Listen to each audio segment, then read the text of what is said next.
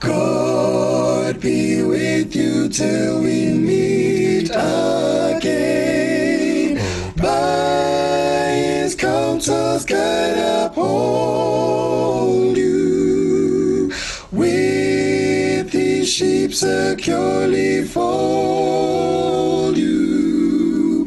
God be with you till we meet again. Till we meet, till we meet, till we meet at Jesus' feet. Till we meet, till we meet it. God be with you till we meet again.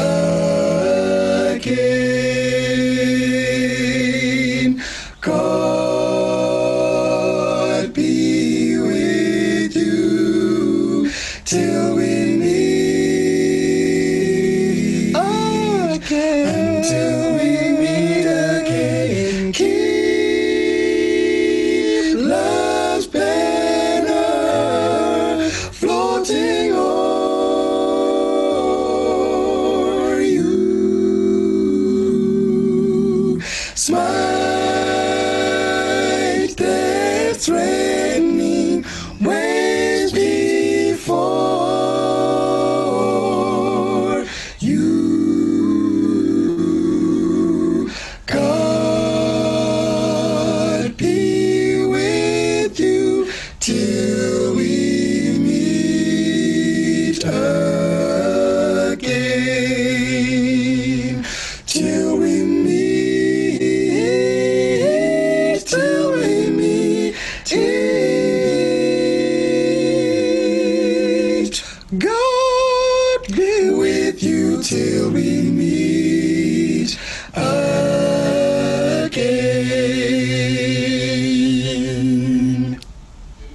Amen. Amen and amen. Thank you. Thank you so much. What a beautiful season of song there. Season of song. Beautiful song. Thank you so much. I'm just going to hand over to Paulette. Okay. Just to think about married couple first. All right. So good afternoon, everyone. We wanted to use the opportunity formally for Nigel and Seppi. We're going to ask you to turn your cameras on. Yeah. Where are And they? we actually just wanted to introduce our Metro's newest married couple. Nigel, I'm going to give you an opportunity to introduce your wife to everybody. Sorry. Oh, thank you. That was unexpected. Broke into a sweat. Well, yes. So my name is Nigel Ngiwane. This is my wife, Tsepiso Ngiwane now. Amen.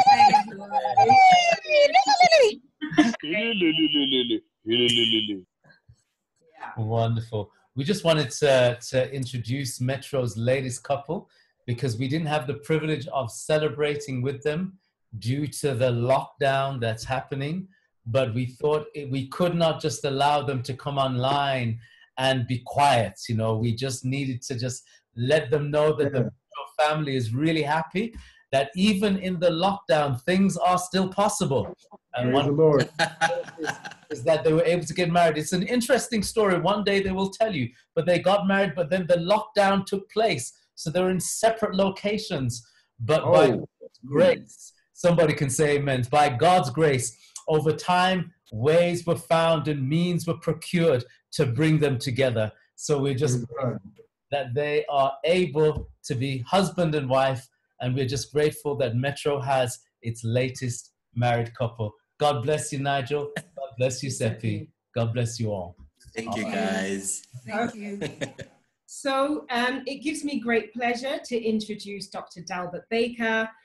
Dr. Baker, I know that you were supposed to be with us live in Metro last September, and life happened. And we do hope that before you leave this continent, God is going to give us the ability to meet together in person in Santon. But until then, we thank you for your graciousness and your willingness to come online and to speak to us about the gift. But before that, I just want to give a brief overview of those who don't know you or know you from afar. So Dr. Baker, PhD, is a pastor, he's an educator, he's an author, an administrator, and I think you are also a runner, right? Yes, I am. Yeah, you love running, right? Author and administrator, is currently the Vice Chancellor President of the Adventist University of Africa, based in Kenya. AUA is a general conference graduate institution of higher education for the 3 SDA divisions that is located in Nairobi, Kenya. He is married to Dr. Susan Baker, a physical therapist, an educator who serves as faculty director of research at AUA.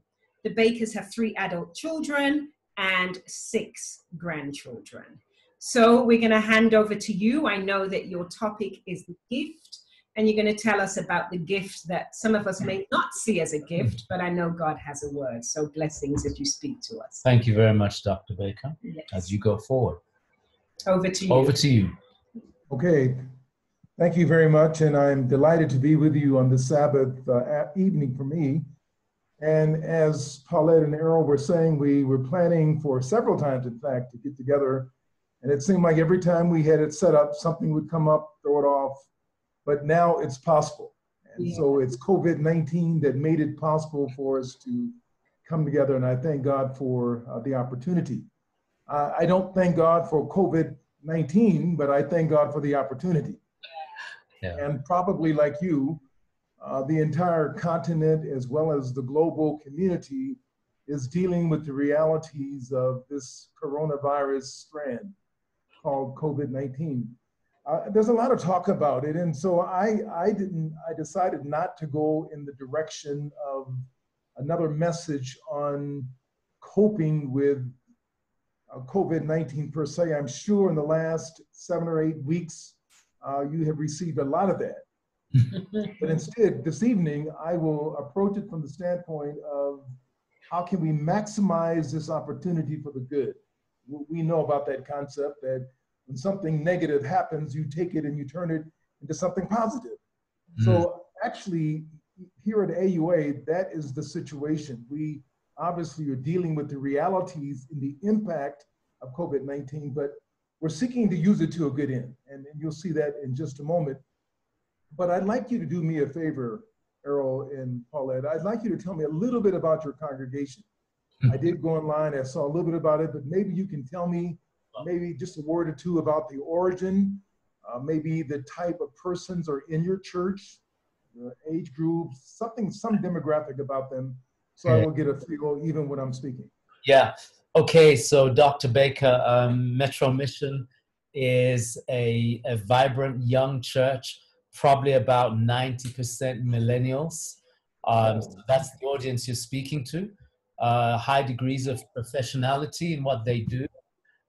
Metro Mission started off in 2015, where we had a mission to the city. So one of our big drivers was that we wanted to bring the gospel into the city and make it very, very relevant. So what we're looking at is a church that is very creative, and in their creativity, their desire is to find ways to connect people to God, grow people in small groups, and prepare people for the service of God.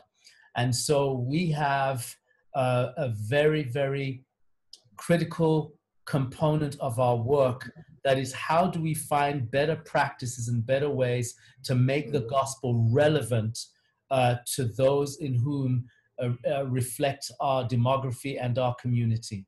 I hope that helps you, just to give you a very quick oversight. And we've been around only for 5 years. We started with a family of 8, and it has grown to some over 120 members, but we tend to have, when we had church, we had probably over 300 people every Sabbath. A lot of people coming in from the city. Tell me something about your pastoral team and the leadership in the church. Okay, so the leadership are all millennials, with the exception of myself and the pastor. So basically, we have myself as the head elder. We have Romain as our other elder. We have our pastor, Pastor Howard Rousseau, and then we have a leadership team, and that leadership team looks at hospitality. We look at fundamental, which would typically be men's ministries. We've got Empower Her, which is about typically for women.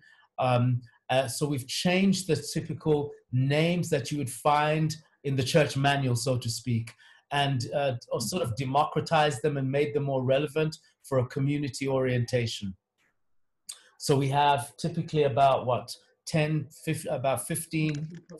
members that make up our leadership team. But as I've said, all millennials, with the exception of myself and Pastor Howard, who are, I'm heading very quickly towards the 60 mark, 5 years to go there. And I won't speak for Pastor Howard. I'm sure he's here and would speak for himself. Pastor, you going to say anything? Yeah, let me hear the pastor say something. I think he's on. Yes. Yeah. Pastor Howard? Yes, I am on. Mm-hmm. Oh, yes, Pastor. Hello Dr. there. Hello there. Good to see you. Hi. I'm a 1957 model. A good background on who I'm speaking to. And now maybe I'll say that you said there's 2 or 3 of you who are, over the 60 mark. Well, then that'll make 4 of us, counting myself. So I will join with you. So now we won't say anything about our wives. My wife is right here. Her name is Susan. And so I won't say anything about her like you're not saying anything about your wife, Errol, but at any rate, at least the 4 of us can be over 60. We're okay with that. So that's great. Well, that's good. It gives me a little feel for who I'm speaking to. And I just think it's a providential opportunity that God has allowed us to come together. The last thing I'd like to ask before I begin, I'm going to ask if just maybe 1 or 2 of the people in the audience, your church members who are online with us right now via Zoom, if they would just come on and say hello to me and maybe tell me a word or 2 about themselves. Let's say maybe get a guy, a man and a female, a male and a female, just to say hello, tell me their name, maybe tell me what they do, anything, just so I get a chance to see a couple people. I think you're on mute, Errol. Unmute, there you go. Yeah, so if everybody can just put their cameras up so that, Dr. Baker and anyone can just share, please. Yeah, that's good. That's fine. So he anyway, very informal. No scripted speech. It's good. Okay. So I don't mind going. Okay. So afternoon, everybody.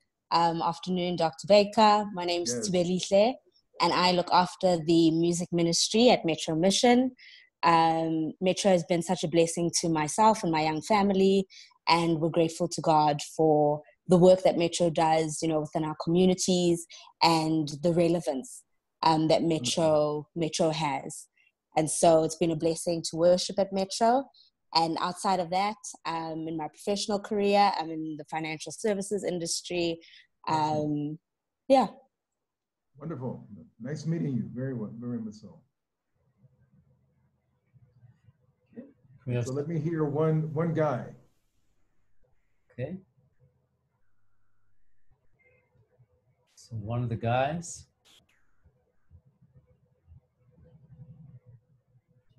Okay, they're not normally this quiet. Here's one. They're not normally this quiet at all. Maybe I'll pick on somebody. Sabu? Sabu there? Hi, can everyone hear me? Yeah, we can hear you. Hi, it's a bit dark. I'm sitting on my couch. Let me go to the light. Hi, Pastor and everyone. My name is Sbu Simango, and I have been with Metro since 2017. And the Metro family has been a huge blessing to me. between 2017 and now, there's a year that I was away for studies overseas, and the Metro family was still very much a part of my life, even while I was studying overseas. And I'm back now, just getting to work with the Metro family, seeing how we empower one another as young people, how we empower, how we not only inreach, but outreach as well by sharing this iconoclastic approach to ministry with the community around us. You mentioned quite a few times, I heard you mention the community, and that the church Metro is very much involved in the community. What are one of your ministries outreach to the community? So we have a ministry which obviously is very difficult to run at the moment, but I think there are plans underway to try and get it out, where we basically get vouchers for a supermarket to the value of $10, $20, $30, whatever that would be in your currency, but just enough for somebody to buy a small basket of goods. And we basically go out to the supermarkets and give those vouchers out to people who may be in need, people who, if you see someone at the till stressed out trying to pay for their goods, and they have no idea how they're going to fill or pay for their basket of goods, and no strings attached. Basically, we share those vouchers, and that in itself becomes a form of ministry, because we aren't just here to Bible bash and push Jesus' name down people's throats, but maybe what people need to see is the character of Jesus in the acts that we deploy towards them, as opposed to us telling them about him. Excellent, excellent. Well, thank you, and nice meeting you as well. Thank you. Likewise, Pastor. Wonderful.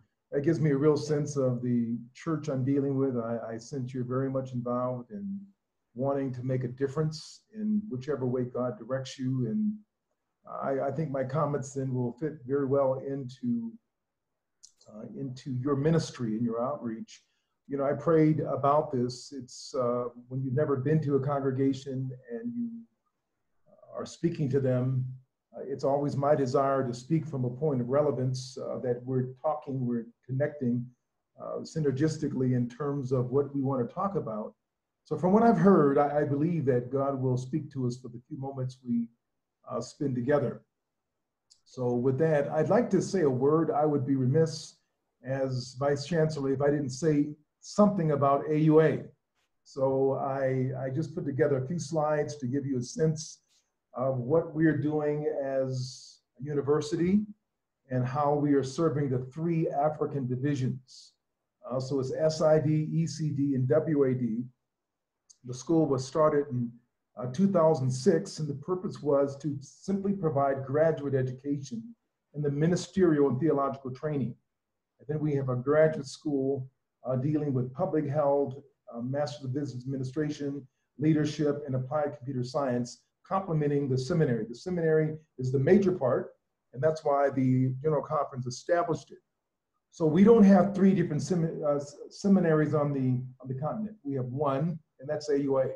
So we literally go to the 3 divisions, and we have instructional locations or sites there, like we have it at Babcock or Solusi, or we have it at Helderberg, we've got it at Razangu, different places around. And so our faculty and their faculty merge together and provide the theological education. It's working well. And with this being 2020, we've been in existence 14 years, and God has significantly blessed us. So with that said, I just want to show you just a couple slides there so you can kind of see what we're doing. That's our title, but we'll come back to that in a moment. We bring you greetings from AUA, and like you, we are very much involved in the coronavirus COVID-19 strand. I mean, that's just a reality. We all have faced it. And I think I heard you, Paulette, speak about 8 weeks, I think it was, or maybe I read on your site or something. We're right about the same time. We actually declared the students would go home as of March 17. And since that time, they went home that week. And the following week, we were fortunately able to go online with all of our classes. This is one of those Joseph principle situations where about 3 years ago, shortly after we arrived in 2015, the end of 2015, beginning of 2016, one of the first things we did was to put the fiber optics in the ground to rework the entire internet fiber optic systems on our campus. And little did we know how fortuitous that would be, because now we're using it full time. We did fiber optics, we got, of course, things like Moodle, that's our instructional platform. And then of course we got involved in Zoom and Polycom and other equipment pieces that we acquired. And that put us in the place where we could do online education. But when it happened in 17, the students left that first week. And so the next week we're able to go full-fledged, all the courses online. And so that has been a tremendous blessing. I say that to say that whatever progressive ideas you can put into practice now, preparing for the future, the better off you will be. Because oftentimes we do these things at the moment and we say, well, we probably won't use it. If we do, maybe it's superfluous. But it's amazing how little acts like that can prepare you for things coming up in the future. And so it's working. We praise God for that. As I said, we're 9 sites across the continent. That's a picture of one of the buildings in our school. Developing leaders, shaping leaders is our motto. And that's our welcome sign entrance there on our campus. This is a beautiful piece. We just did this a couple of years ago. It's Elijah passing on the mantle of leadership to Elisha.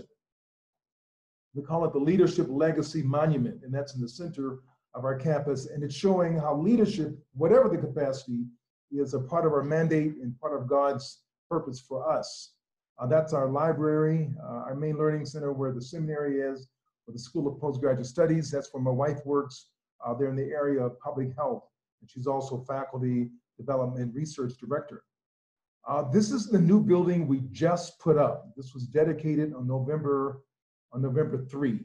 And so we're extremely proud of this multi-purpose complex. It's quite a complex. I won't go through all the points other than to say it's got classrooms, auditorium, banking services, a health clinic, an amphitheater, you name it.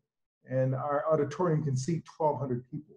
That's the side view of it there, and they're there. And that's again a picture from the side. So we have a lot going on. If you're ever interested in coming for theological education or graduate school in the areas I mentioned, let us know. And we think you'll have a wonderful experience, especially now that we can do things online. Like you can get a public health online degree in master's, or if there was something in ministry you wanted, like maybe pastoral theology, these are things that we're going fully online at this point in time. So remember AUA. With that said, I just want to direct our attention now to the gift. What we have, what we develop, and what we may offer to others, the gift. Let's bow our heads for a word of prayer, please. Lord Jesus, we thank you for the opportunity for this rendezvous for us to come together and to share. We thank you for the moment. And we know that as we share, your spirit will illuminate our minds and our hearts, and you will apply the word to our own lives. This is our prayer in the name of Jesus. Amen. Amen. So the gift. I want to play off this gift factor on COVID-19. What could be a gift for COVID-19? There are so many different topics out there that challenge us. I mean, we talk about, what is COVID-19? Why did it happen? Is there a connection between this and prophecy? What does it say about the last days? Then there are other topics that talk about coping strategies and how do we deal with COVID-19? Because for some people, it's a big blow. And for many Christians who have been long in the faith or not so long, the challenge is, can my faith deal with this experience, virus? Or am I seized with fear? Am I plagued with, what if it happens to me? And the thoughts of illness, or the thoughts, God forbid, of death often paralyze people, and they find themselves really not able to cope because they're just afraid. I mean, what would I do? Or what would my family do? Or how would we make it? And these are real concerns. There's no question about it. And I'm sure your pastor and guest speakers, and you've heard so much information on how to prepare for it. I mean, we talk about social distancing. We talk about shelter in place, isolation in place, and boy, do we know about that. And right here on the AUA, we're actually on a compound called Avon Hill. And so we're here with the East Central African Division headquarters. We're here with ADRA Africa. We're here with Maxwell Academy, with Avon Hill Primary School. Maranatha has a site here as well. So all of these entities are here, but we're shelter in place. We're not moving around. We're not interacting on a regular basis. Yeah, we see each other. We go to the offices or whatever, but it's not like we're having regular meetings. All of our administrative meetings, all of our faculty meetings, our school meetings are done via Zoom. So we spend a lot of time on Zoom. I just got through teaching a class in the Spirit of Prophecy for the last 2 weeks. And every day for about 3 or 4 hours, we would be with Zoom. And in my case, I had about 30 students from ECD, some from SID, and then WAD. And so we met literally from across the continent, and we talked about the Spirit of Prophecy and the life, writings, and works of Ellen White. It's quite an experience, but that's how we're dealing with it. So that's COVID-19. It has literally changed our lifestyle around and caused us to do things differently. But it's working. How is it working? Why is it working? Because we're taking a proactive view toward it. Instead of sitting back and allowing this thing to overwhelm us, we've taken a proactive position, and we meet once a week without fail, all the leaders on the Avon Hill. We come together, we review what the government's saying, what's happening in the global community, and then we're saying, how do we deal with this in our context? We have probably, I'd say, more than 50% of our working staff no longer comes to Avon Hill. They're living in Nairobi. They can't travel freely back and forth. So we basically are in that hibernation mode. That is everything except the teachers. As I said, all the classes are ongoing. So that's what COVID has done. It has changed our lifestyle. It has caused us to think differently about it. My wife and I were just having fun not too long ago, coming up with a number of different ways. For the fun of it, I'll just give you a couple of the words we're coming up with on how to deal with COVID. We call it COVIDious. COVIDious, we're saying that's when a person takes the strategies of COVID-19 and they use them in a negative way. There's another COVIDing. That means dealing with COVID-19 on a regular basis. We've got COVIDology, the study of COVID. How do we cope in this environment? Those are just a few, but having fun with it. So we're coming to grips with the concept of COVID-19 and how it works, how it's working its way into our lives. But probably the most helpful thing to me, philosophically and spiritually, is I have come to grips with the issue of, so what if COVID affects me? I'm over 60, as I said earlier, so they say I'm in the risk category by just my chronology alone. But early on in this crisis, and even before the crisis came, I had to deal with the reality of, what would happen if I, in fact, did contract the virus. And probably my greatest concern with what would happen to my wife if it happened to me alone. My concern would be with her and my family, my 3 sons, and as you heard, our 6 grandkids. These are realities. But I think my core anchor and my spiritual, pillar is my faith and confidence in providence, that P word. And the P word to me is most important. It's crucial in my life, and it's providence. God's guidance that takes whatever happens to me, whatever affects me and my life and my family, I know it's within the permissive will of God or his guidance, and I can handle it. So if it's sickness, and even though the medical facilities are a good distance away from where we are here at Avon Hill, I don't fear that.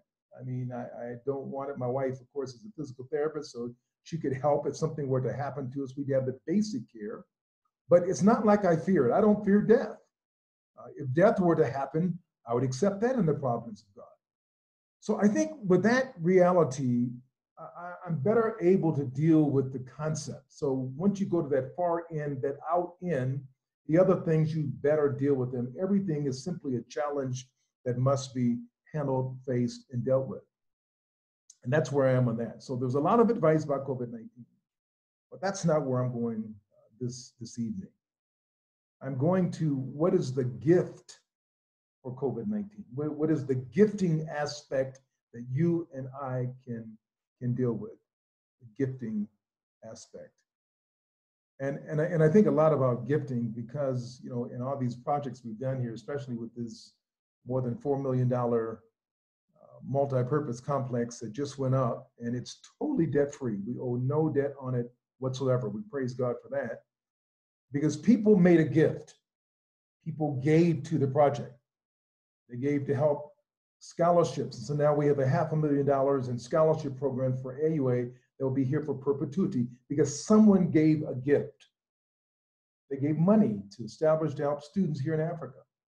So I guess the gifting concept is on my mind. And I said, what can, rather than saying protecting ourselves and always simply asking that I want this, Lord, and I want that, and protect this and protect that, what can I give to the COVID-19 situation? And that's what I'm dealing with. So I want to suggest to you the concept that the gift is the gift of goodness. That's it. That is the gift. What you can give to COVID-19 will be your goodness that you invest in the lives of people around you, your family, then your larger group of associates, and in this case, your church fellowship, your church family, as well as your community. And with that giftedness, you use creativity.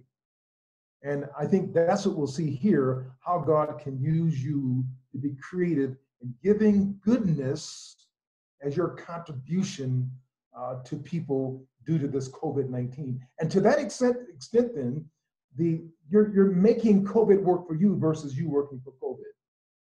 You're taking things under control because you're doing good you would not have done had the COVID-19 situation not come up. So that's the gift, and that's what it is. Look at this right here. Ellen White makes this statement, Ministry of Healing, page 470, which is a priceless statement. She says, talking about the power of the gift of goodness, she says, the badge of Christianity is not an outward sign, not the wearing of a cross or a crown. A lot of people have the cross around their necks on a chain, a beautiful gold cross, whatever. She says, that's not it. But it is that which reveals the union of man with God. Now that the key word is reveals, that active verb there reveals the union of man with God. How does that happen? How do we see that we have a union with man or woman to God? And then she says, by the power of his grace manifested in the transformation of character, the world is to be convinced that God has sent his son as a redeemer. That's a powerful statement. So the revelation of the union between you and God, what people can see by the power of his grace, manifest in the transformation of character, that's what convinces the world. So now what does that do? What does that union result in? And here's the point of the quotation. No other influence can surround the human soul as such power as the influence of what? That's an unselfish life. No other influence can surround the soul with more power than the influence of an unselfish life. And now that's something. And then that last sentence that we know very well. The strongest argument in favor of the gospel is a loving and lovable Christian. So that's it. That's the COVID gift right there. That if I can be a loving, meaning loving other people, and yet lovable, meaning that people love me in return, so it's a reciprocal situation. If I can do that, that is the strongest argument. And nothing can beat that. All the methods and formulas and ideas we have on how to cope with COVID-19, social distancing and washing of the hands and keeping by yourself or whatever, those are helpful, and surely we all are doing that, but that's not the strongest. It's that you can love someone and you can be loved by someone. And both of those are transactional. It's not just a one-sided argument. It's synergistic. It's like, as you love people, they love you. As they love you, you work back and forth. And that's what I'm talking about. This gift of goodness is what highlights that power, that strongest argument, and it's what attracts people to you. Both of the ones who gave their testimonies a minute ago, and they talked about what the church means to them and how they're involved. Immediately, I picked up the idea that they're about helping other people. And I don't know them very well, but I can almost assure you that their argument is the fact that they're loving people and people are loving them in return. So that's the gift for COVID-19, the gift of goodness, okay? Now, here's my point. In order for this to be central and to be pivotal in the gospel, this goodness must of necessity be connected with love. This love is the essence of what we're about as Christians. And more than any other time, the concept of love should be shown in the COVID-19 environment. Loving in spite of fear, in spite of distance, in spite of the inconvenience. I love this text in Colossians 1:9 that says, may we be filled with the wisdom and the understanding of God's word and his will. So we have a phrase around here. In fact, every week I send out a different letter to our employees. And the phrase is filled, not frustrated. Filled, not frustrated. In other words, we're not so frustrated by COVID-19 that we're paralyzed or immobilized or we can't do anything. No, we're just using this as a time to be filled with the love of God and his goodness. So that's what I'm saying here. Goodness and love are related. There's a relationship. And in the spirit of this, I just want to show you something from the spirit of prophecy in Ellen White's writings. I'll just go through these real quickly and you'll get the point. To show you how central love and goodness was in her writings. The concept of love is central in the Bible, and it's central in the writings of Ellen G. White. And here are a few examples of how this love factor is so central, and you'll see how she uses this theme in all of her writings, in spite of the fact that she had a variety of uses. But there's 7. I'll show you the 7 themes for the fun of it here, just so you'll see it, and we'll see how it ties in with that. First, 1 Corinthians 13 says, love is patient, kind, doesn't envy, doesn't boast. It's not proud, it's not rude, not self-seeking, not easily angered, keeps no record of wrongs, does not delight in evil, rejoices with truth, always protects, always trusts, always hopes, always perseveres, never fails. Now that is good. There was something about that was purest. I mean, that whole list there are just, if you could be like that, or if you knew someone like that, it would be a wonderful relationship. I'm sure you see that. Because that's what love is, that's what goodness is, and that's why we can say that they're related. So goodness and love are in the same family, and they're bound together in 1 Corinthians 13. We see that. So let's see how it's in the writings of Ellen White. I have before you just a quick view of, as you know, she had about 50 books in her life that came out during her lifetime of 70 years of ministry. But beyond that, now we have about more than 200 books that right now are online. And I hope you have the Spirit of Prophecy Library on your cell phone like I have in mine. I have it on my computer, I have it on my phone, whatever. You can get all of her writings there about, maybe 15 years ago, a laser surgeon, an eye doctor in the Midwest in the United States, gave about $1 million to the Ellen G. White estate, located there at the General Conference. And his wish was that they put all of the writings online. So they did it. So you can get everything online free, all of Ellen White's writings on your phone, or you can go to the ellenwhite.org and you'll see the White Estate and you'll see all of her writings there. But in her writings, there's 7 themes, no 8 themes that are major. The love of God, the great controversy between Christ and Satan, Jesus, the cross and salvation, the centrality of the Word of God, Bible. Number 5, the second coming of Jesus. Number 6, third angel's messages, and the Adventist mission, which are tied together there, third angel's message and the Advent mission. Number 7, practical Christianity and character development. And then 8, social justice, the fact that she looked out for those who are oppressed.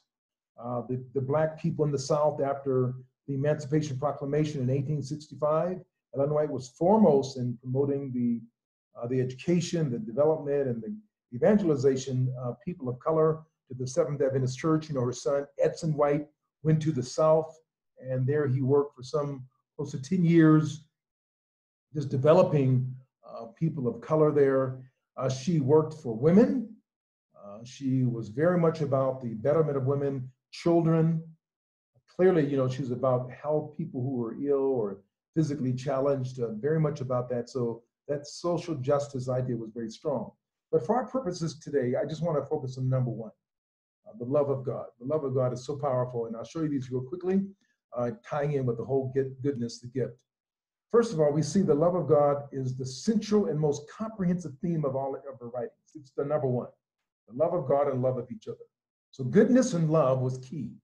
She knew that was a power, and she did that. She practiced it in her life through her hospitality, through helping, giving, literally giving money to other people. So she mentions that theme in her book. And the most popular text, get this, the most popular text that Ellen White referred to in all of her writings, in more than 100,000 pages of writing, was the text in Matthew that says, we should be the light of the world in Matthew. More than 260 times, she kept saying we should be the light, the light, the light, the light. And so how are you the light? You're the light by showing love and by dealing with the concept of goodness. The love of God. God is love appears in the first three words of Patriarchs and Prophets. That's the first one of the Conflict of the Ages series. And then the last three words of the Great Controversy says the love of God. In her writings, God's love is a central point between the struggle of good and evil. It's the phrase that provides the context for the Great Controversy story. First chapter in Steps to Christ, the most translated book in the world, more than 150 million copies in existence, and it's translated into more languages than any other book on record. And in that first chapter of Steps to Christ begins with the words, nature and revelation alike testify of God's love, God's goodness. Steps to Christ says, the world, though fallen, is not all sorrow and misery, and nature itself are messages of hope and comfort. There are flowers upon the thistles, and the thorns are covered with what? Roses. God's love is written upon every opening bud, upon every spire of springing grass. Yet she points out that even though God's love is shown in nature, but it's imperfect because of sin. So it imperfectly represents his love. He says the supreme and clearest illustration of God's love for us is God sending Jesus to save us from our sins. He's the ultimate good Savior who sets the example for giving his life for us. And Philippians talks a lot about that in chapters 3 and 4, how he lowered himself to be our sacrifice and died on the cross. In the first chapter of The Desire of Ages, she points out that Jesus came to reveal the light of God's love. And then she says, both the redeemed and unfallen beings will find in the cross of Christ their science and their song. It will be seen that the glory shining in the face of Jesus is the glory of self-sacrificing love. It is in light of, from Calvary, it can be seen that the law of self-renouncing love is the law of life for earth and heaven, that the love which seeketh not her own has a source in the heart of God. And in the meek and lowly one, Jesus, is manifested the character of him who dwelleth in the light, which no man can approach unto. On the last page of Desire of Ages, get this, her conclusion is that through Christ, love has conquered. And I don't know how it happened this way, how that it was so central, love was the main theme throughout, but it's a beautiful testimony that I think we all can relate to. And this is my favorite quotation, one of my favorite quotations of all time. This is the last chapter of the Great Controversy in the last paragraph. And I know you know this very well. The Great Controversy has ended sin and sinners are no more. The entire universe is clean, one pulse of harmony and gladness beats to the vast creation. From him who created all flowed life and light and gladness throughout the realms of illimitable space. From the minutest atom to the greatest world, all things animate and inanimate, in their unshadowed beauty and perfect joy, declare that God is love. If I was in your church right now and I was in the front, I'd say, can somebody say amen? Maybe you can say amen among yourselves. So I think you're convinced. I think I made the case that love is central in the government and the economy of God. And Ellen White talks about the love of the divine Trinity in these quotations. And I think you've seen the point. Goodness is crucial. So the last section I want to do before ending our comments here this evening, I want to lock down the case for goodness. And I want to make the case for you at Metro Mission, to take it to the next level in doing goodness or showing the love of God. And I'm going to trust that as I hit these Bible characters and show how they make the case briefly, and the ones I have here, I believe that when the case is made, you'll find creative ways to make it happen, because you are the means through which God wants to send his love to your community, beginning with your home, first of all, your home and those who are around you, and then your church community, and then beyond that. So the gift of goodness is this. So here are the compelling cases.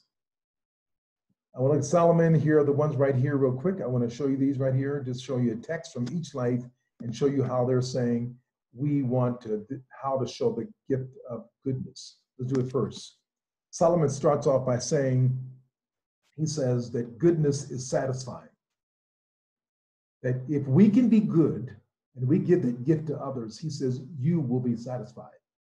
I know that there's nothing better for them, talking about humans, than to rejoice and to do good in one's lifetime. A simple statement from the most brilliant man the world has ever seen. Just do good, he says. By doing good, there's something therapeutic. You know, I talked about donations here at AUA. One of the things that helped my wife and me when we asked donors for funds is that we believe, Pastor, and to the elder and to all the members there, that by people doing good, as you bless others, so you are blessed in return. That's what Solomon says. There's nothing better. The very best thing you can do is to do good for others. And I think that's classic. So he says goodness is satisfying. Micah says this. Micah says that goodness is diverse, meaning that when you talk about love and goodness, it comes in all kinds of different varieties and forms. In Micah 1:2, he says, hear all peoples, listen, O earth, and all that is in it. Let the Lord be a witness against you, the Lord from his holy temple. And what's the point that he says when he says that diverse? And here it is right here. What does the Lord require of you? How is goodness diverse? First of all, we see it is just to do just, to be fair, to be basic. So it's not only doing deeds, but it's how we treat people justly, to love mercy, meaning that when we have it in our power to consume or devastate somebody, we show goodness by showing them mercy, not giving them what they deserve or what they should get. You do that, and to walk humbly with your God, meaning we do it with a sense of self-abnegation. Ellen White likes to use that word, or self-denial, or not putting yourself up there, but putting yourself down. So that's really what Micah's saying. Goodness is diverse. It's got three parts to it. It's just, it's merciful, it's humble. So that way you see the variety there. It's not simply doing a good deed. It's multifaceted. Then the wise men. I love this one. This is a great piece. Normally we talk about the wise men on Christmas, but I think they have so much to tell us, even on our daily life throughout the year. And they tell us that goodness is, what's the word? Effortful. I used to be in the field of diversity. I worked at Loma Linda for 4 years, and I was in charge of the diversity program there. And the job was to get people from around the world, different diverse groups, to come to Loma Linda University and to have a pleasant time when they're there. And one of the phrases we always latched onto was that diversity is effortful. It takes effort. It's not easy. And so is goodness. For you to be good, it takes effort. And so why am I using the wise men to show you that point? Well, I'm showing them because, look at this text here in Matthew 2. Now, after Jesus was born in Bethlehem of Judea in the days of Herod the king, behold, wise men did what? They came from the east to Jerusalem. That was well over 1,000 miles. I mean, they went through treacherous territory and up hills and down valleys. And where were they going? Where were they going? They were going to find this Messiah that was prophesied. Now remember, now Rome was in charge of the whole world then, but Mesopotamia, from where they probably came, there were these regent rulers who were wise people who had studied the records, and from Isaiah and from Micah and other places, they had discovered that a child was coming, this babe was coming, and he was to be king. And they knew about it, and doubtlessly many scholars and Bible students say that the wise men learned about the records of Holy Scriptures through Daniel's influence when he was in Babylon. They studied it, they went toward Israel, that's where it was supposed to be.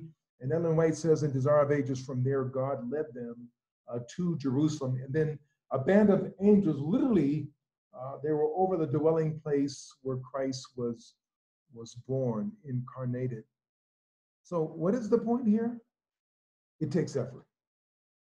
For you to treat people who are disadvantaged, for you to give up your funds, for you to give up your time, for you to be forgiving when you don't even want to be that, it's effortful. They had to travel. They went to the king, and then after they went to Herod, the crook Herod, they didn't go back to him, but they finally found Jesus, and they gave him, the gifts, gold, frankincense, and myrrh.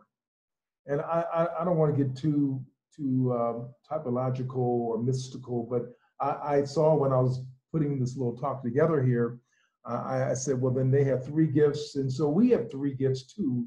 We have justice, mercy, and humility. Maybe like the three gifts, they were bringing gifts to Jesus, literally bringing gifts, the gift of goodness. What they did was good, but what they gave him was also very good. So goodness is effortful. And then number 4, as we're wrapping this up, goodness is daring. What did I say? Daring. Luke 10 brings that out. A certain Samaritan goes along and he finds this man by the side of the road, beaten up, bleeding, clothes taken off, robbed, clearly, left there to die. And even though others pass him, this man takes his goodness and he's daring and he helps this man. You see the story there. It's a powerful story. You never can read it too much.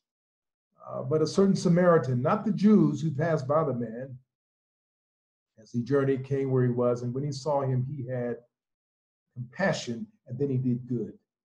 He went to him and bandaged his wounds, pouring on oil and wine, and he set him on his own animal, brought him to an inn, and took care of him. Now that's good, folks. On the next day when he departed, he took out 2 denarii, gave them to the innkeeper, and said to him, take care of him, and whatever more you spend when I come again, I will repay it. That's good. That's wonderful goodness. That's what I'm talking about. So goodness is daring. Acts 11:22. There's Barnabas. The wonderful story of Barnabas. He sent this man, son of encouragement. It says when he came and had seen the grace of God, he was glad. That this man had good emotional intelligence. He was a happy man. He was a collegial man. He was a compatible man. And so encourage them all that with purpose of heart, they should continue with the Lord. He was an encourager. And then finally it ends with the sentence there, the last 2. For he was a good man, full of the Holy Spirit and of faith. And then it says there, and a great many people were added to the Lord. So that's what goodness does. It brings people in. So goodness is contagious, and Barnabas was the one that, well, I couldn't end without putting goodness is discernible, and that's by the half-brother of Jesus, James.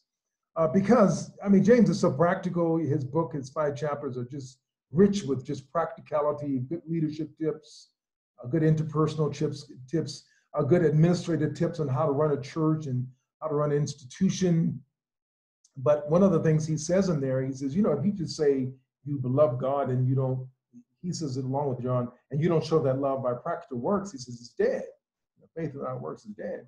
So here it is in 14-7, he says, what good is it, my brothers, if someone says he has faith but does not have works?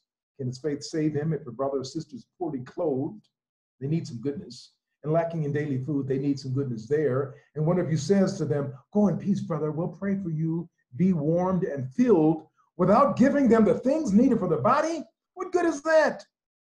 He's saying you have to put some goodness in this, so also faith by itself, if it does not have works, is dead.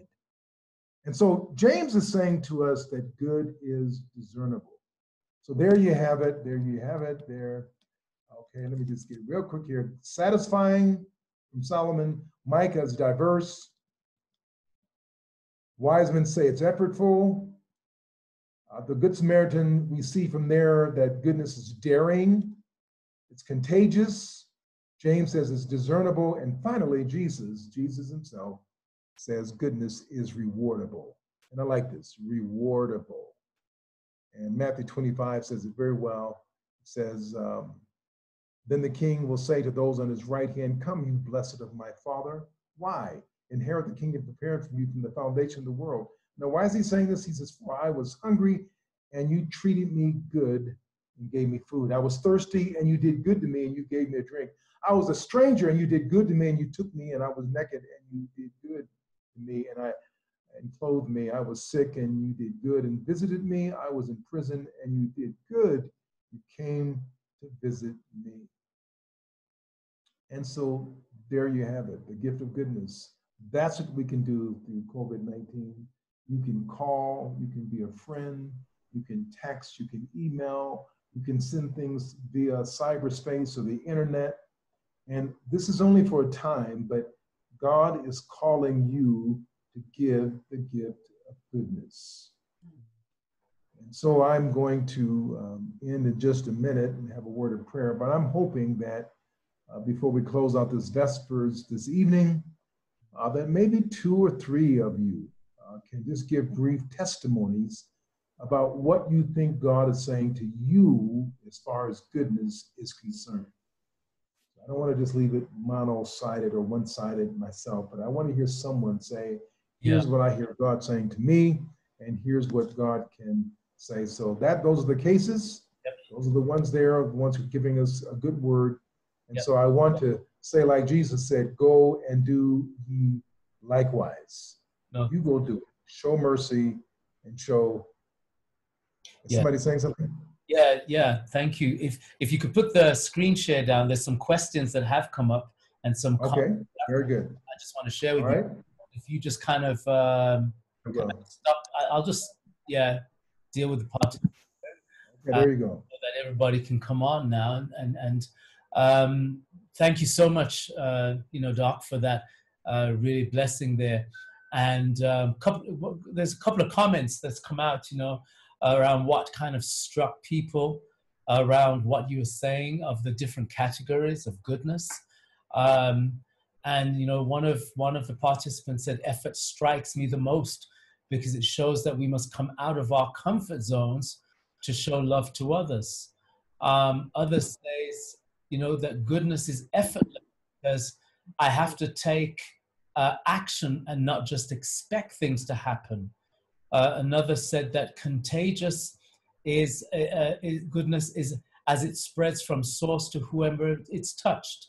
There's a question that came out that said, Pastor, does goodness allow for us to call out someone who is being blatantly unfair?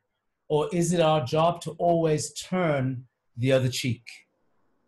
That's a good question. Very good question. And if there's questions, please put them down on the chat, folks.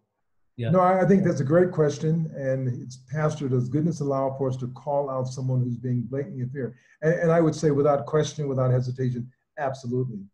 Now, I think when I say calling them out, I would wonder what you mean by saying calling them out. Now, you don't want to be negative like perhaps they have been negative. You don't want to come across in kind of a demeaning or antagonistic manner and put them down, but you can have a righteous indignation and stand for those who are oppressed and who are being treated unjustly. Yes, you can. And so in that case, you are not fighting your own battle and you're not defending yourself, but you're defending someone in need. So I think that is definitely something, a part of the goodness. The only thing I would caution with that is just simply watch your own motive. And in your promoting goodness, that you don't become bad yourself by using wrong techniques to even defend somebody else. Okay? Thank you. So So I think that it's just watching that idea of righteous indignation. I suppose the question is, what does righteous indignation look like? Elijah seemed to have had righteous indignation where he, let's say, saw that Saul was quite disobedient to the will of God, and demonstrated righteous indignation that had a level of violence attached to it. I mean, what do you classify as righteous indignation?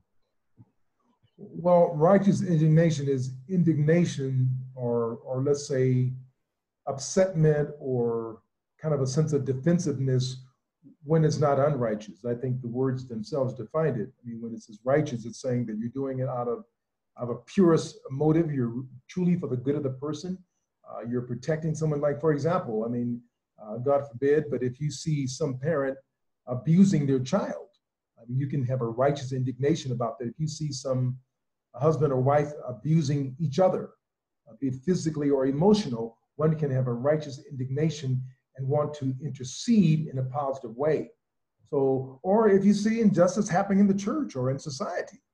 I think the big thing I always feel with that, like the phrase that they say, is this the hill you want to die on?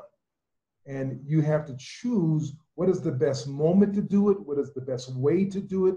Are you the best person to do it? Sometimes you may see something that's happening that's negative, and maybe someone else could be better placed to make that defense than you. So you have to kind of be smart and wise and harmless in dealing with it. But no, I believe righteous indignation. Look, Ellen White was indignant in protecting the people of color in the South following the Civil War. In 1891, she confronted the entire General Conference and made a speech entitled "Our Duty to the Colored People," in which she said to the church leadership in Battle Creek, I mean, this is basically a white church at that point in time, nothing like it is now. We're well over 60% people of color. At that time, it wasn't. And she said, listen, you brethren have waited too long. You've been going on everywhere else and you haven't been working in the South. She says, if you don't go to the South, sin is waiting at your door. Now, my sisters and brothers, that was a confrontation. And you know the story, perhaps you've heard it, that at that same General Conference session, mysteriously, so this was after the 1888 movement, when she confronted the brethren about how they were not being receptive to the truths of righteousness by faith from Jones and Wagner. Well, right after that, and then after her confrontation about the people of color, they sent Ellen White to Australia. They sent her as a missionary to Australia. And she said she cried, wept tears, and she never knew. She said God had given her no word of confirmation that he wanted her to go, but because the brethren had taken that position, she chose to go to Australia. And as you know, it proved to be a wonderful, incredible blessing, wonderful blessing. My point is, she was willing to stand for the oppressed, and she was willing to take a position. Knox, I think Knox wants to ask a question. Knox, would you like to just share your question with Dr. Baker? Good evening. It's not much of a question, I guess more a comment. I was struck by the point that goodness is courageous, right? So this week, I was struck by a phrase that says, do good recklessly. And I think during COVID times, and even before COVID, whenever we think about doing good, we think about, is it a scam? You know? Yes, that's true. If I give this person money, are they going to use it for drugs and alcohol instead of using it for food? You know, if I help this person with this thing, are they going to, you know, do something else with it? And not to be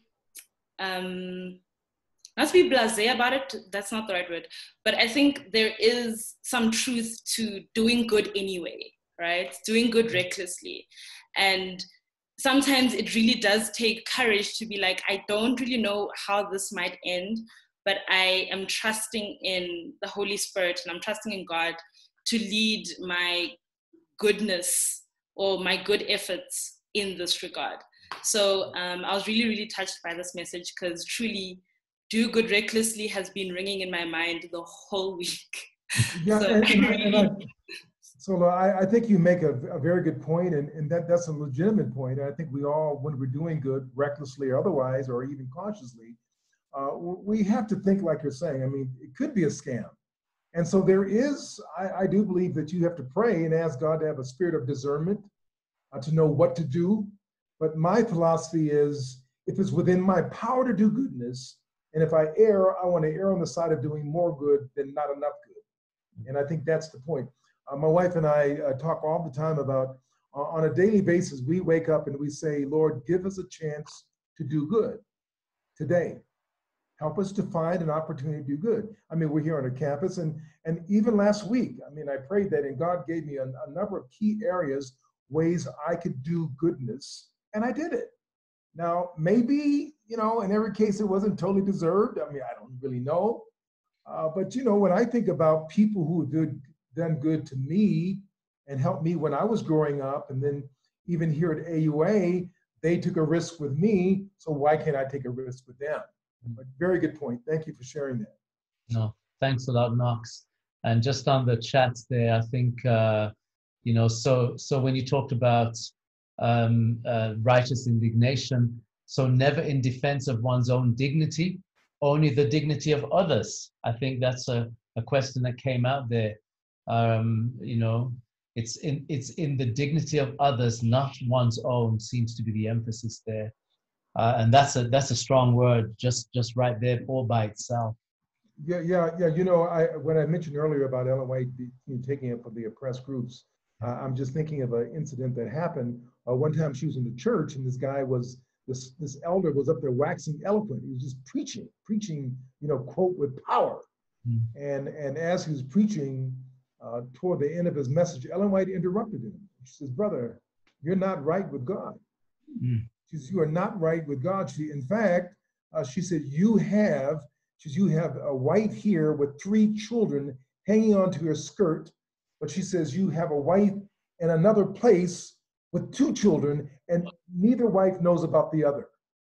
Now, I mean, I'm not suggesting that we want to be confrontational or righteous indignation like that. I'm simply saying she was prophetic, and that while that was a rare situation, things happened where she protected people and looked out for them and helped the oppressed group. At times, she had to directly confront the General Conference president, pastors, leaders, through the revelations that God had given her. Imagine, she had more than 2,000 visions in the course of her life. So God had given her a lot of insight.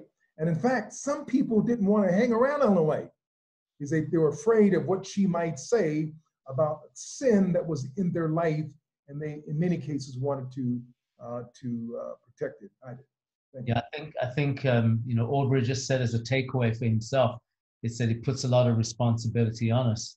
And what's the best way to intervene, especially considering how busy we are with our own lives? It requires us to really be selfless, really dwell on the problems, challenges of others before making a move. And that's kind of his takeaway that he's taking from the message that you're sharing here for Vesper. Yeah. You know, well, the best thing I can say to that, Errol, is I call it PG. PG, prioritize goodness. You've got to prioritize it. You've got to leave room for it. You have to leave some money in your budget to be good. You have to leave some time in your day to be good. And even on Sabbath, Sabbaths are wonderful days to do good. Is it lawful to do good on the Sabbath? Yes, this is a great day to do good. So you have to think about it. And a lot of times it's not easy. I mean, like I just, again, thinking about some of these donors, I mean, they give these tens of thousands of dollars. Well, why are they doing that? I mean, why? I mean, especially if they've given once, why would they give again? Because they're prioritizing goodness. And I like to think that God is impressing people when to do good and how to do good. You know, something happened about 6 months ago. I was leaving a meeting. It was a very intense meeting, a very busy meeting, about 3 or 4 hours. And so as I was leaving the meeting, I saw this student who happened to be a pastor. And I went over to him and I said, you know, I'm impressed to say something to you. I said, I'm impressed to say something to you. And I asked him, I said, are you dealing with some particular need? And I said, I've just been pressed to ask you that and to see if there's a way we can work together. And the guy cried. He literally cried. He cried and he said, you know, I was just praying this evening. He said, I'm in this crunch. He said, I'm badly this. If I don't do this right here, you know, I can no longer continue. And we were able to, it wasn't even a huge amount, but we're able to work it out. We're able to assist him. And his tears showed me, and the timing, I felt impressed, and he was there, and we met together, had a rendezvous there, and PG happened, prioritize goodness. I took the time, he was praying, and so we were able to connect from that point. So that may be a little dramatic, but I like to think that through circumstantial providence, that God can lead you to somebody with just the very thing you need to answer their prayer. Isn't it be great to answer someone's prayer? And that's goodness. Yeah. No, thank you so much. And I think, as we close out, I think that is the core, because the core underpinning of Metro is where love is experienced. That's what we say, where love is experienced. Where love is experienced.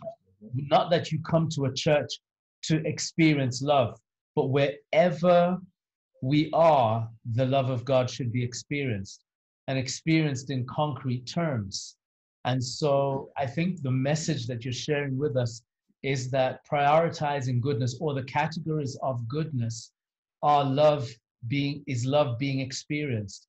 And the more we're able to connect into, the providence of God's desire for other people and ourselves, where we're making that impact, then we're truly living out the philosophy of Metro, which is where love is experienced. And I think that what has drawn many of the young people to Metro has been the fact that love has been experienced, but not to the degree we know that God wants it to be.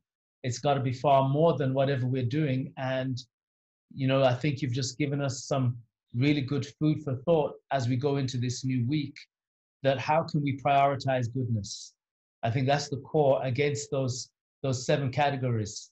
How can we prioritize goodness in such a way that the love of Christ is experienced in this week?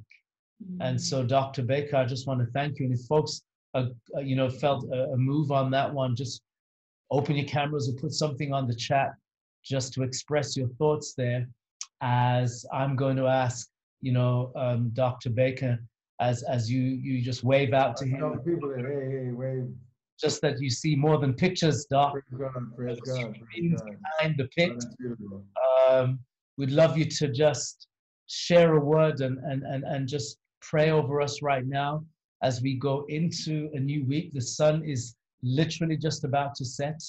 You've given us food for thought, and we want to go with a word in season, that word in season, and a prayer to prioritize goodness as we go into this new week and make that gift work. Well, praise God, I will do. I just scanned through and saw the 40 plus people online. Yeah. And I thank God for each one of you, and on my prayers as I pray now, even though I don't know your names individually, I know that God is seeing each of your needs. So let's bow our heads together. Lord Jesus, we thank you for creating this meeting point, this juncture that we could come together, our lives could touch. We know that when we meet people, we're never the same again after meeting one another, and thus we pray is the case now. Only this time, Lord, we ask that goodness would be the earmark. This would be the signal between us. This is our covenant, that we're covenanting to prioritize goodness, and that we would accept this gift and to pass this gift on. Thank you so much for Errol and Paulette and the pastor and his wife, the leadership team there. We thank you for every person on this call, even the ones who are not here. We believe that as a result of this, Lord, we're going to see a ripple effect, and more goodness will accrue and happen now as a result of us making this covenant. So we seal this in our hearts. And I pray now that as we end the Sabbath off and as we face a new week, the power of the Holy Spirit would come on us in many, many creative ways, that we would create new initiatives to make a difference in the world around us. Thank you for hearing, and thank you for this service. We pray this in the lovely name of Jesus, and for his sake, amen. Amen and amen. Thank you so much, Doc. Really appreciate it. God bless you. Greetings to your lovely wife as well. Do it. And we do hope the opportunity will come that you will make it to Metro. We trust that day will come. I will look forward to that. God bless. Take care. Bye-bye. Bye-bye. Okay, folks. So just thank you so much for checking in. Next week we have Rome Leah, who's going to give us a 2-part series, one next week and the week afterwards. His message for next week, what did he say to me? His message is set your mind on things above. So that's what Rome will be bringing to us. And I trust that you have a really good week, guys. And let's